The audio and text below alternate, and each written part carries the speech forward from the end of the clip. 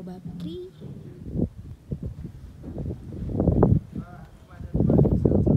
Ini pohonnya.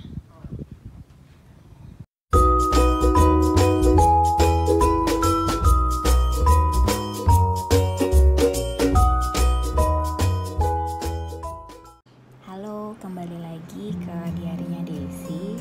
Kali ini video yang saya mau tampilin adalah video tahun lalu saat saya harus dinas ke utaranya Namibia. Berjarak tempuh 799 km, kurang lebih 8 jaman dengan darat melalui mobil melalui darat.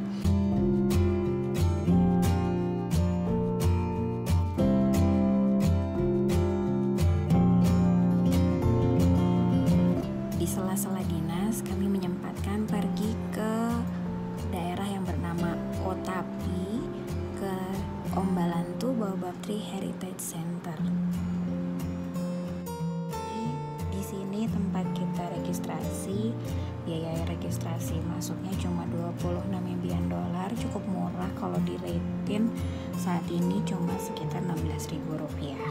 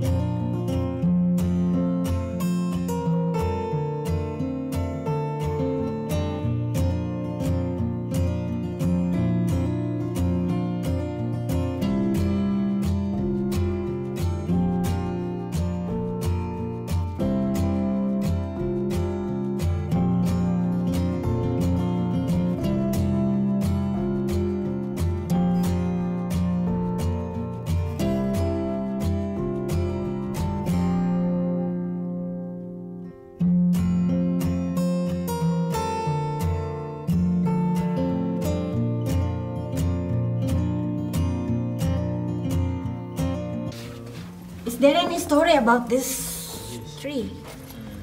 The colonial time, eh? So it was. My name is Gepat.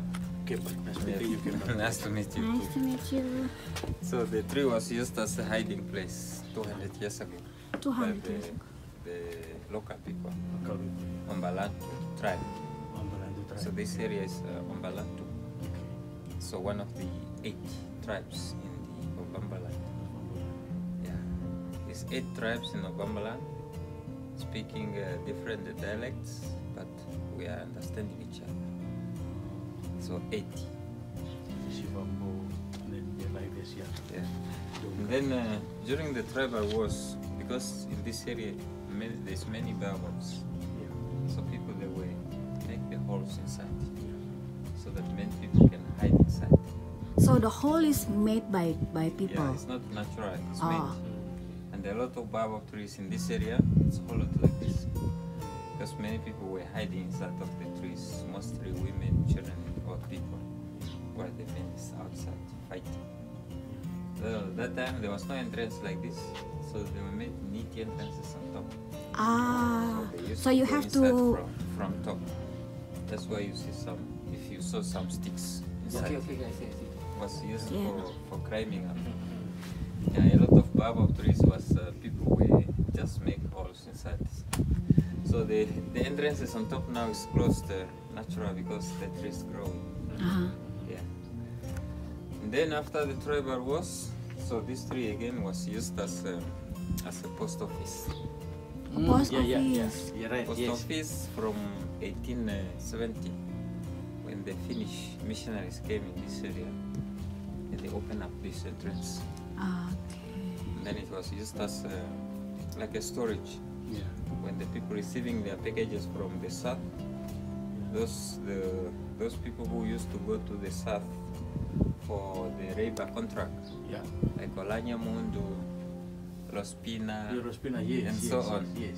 When they send back their packages home, so was transported with the train until Tsumeb. Yeah, from Tsumeb, we're using the Volkswagen Volkswagen, yeah.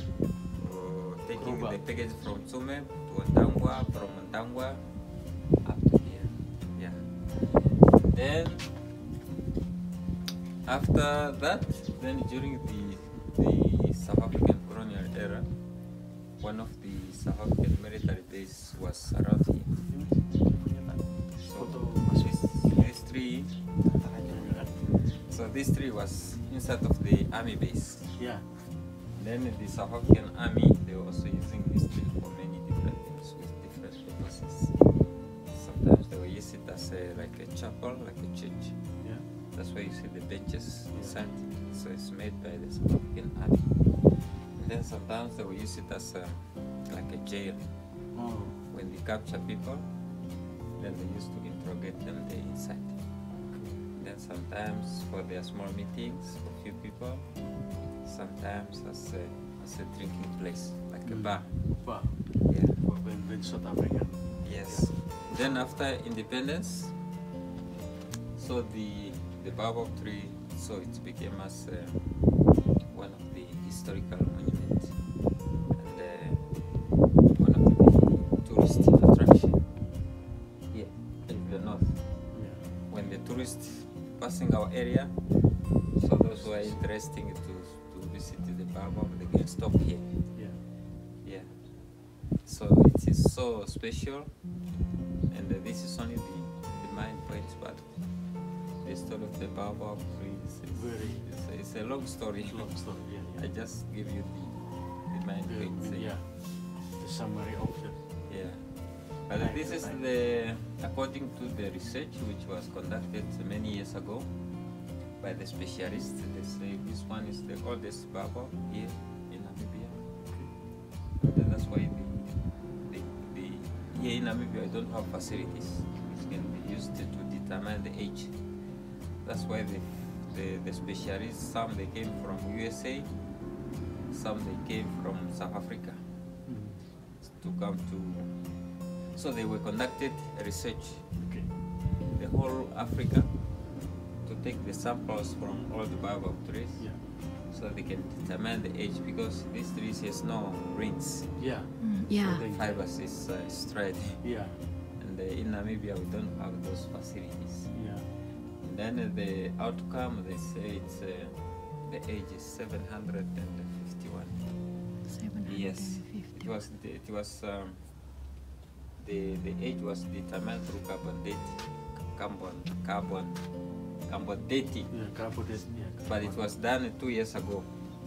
So yeah, that is it. Mengingat pohon baobab ini tidak memiliki lingkar usia seperti pada pohon-pohon lainnya, penelitian dilakukan oleh ahli dari USA dan AFSEL menyatakan bahwa pohon baobab ini adalah yang tertua di Namibia dengan usia 751 tahun pada saat saya datangi. Bahkan pohon baobab ini bisa hidup hingga 3.000 sampai 6.000 tahun lamanya.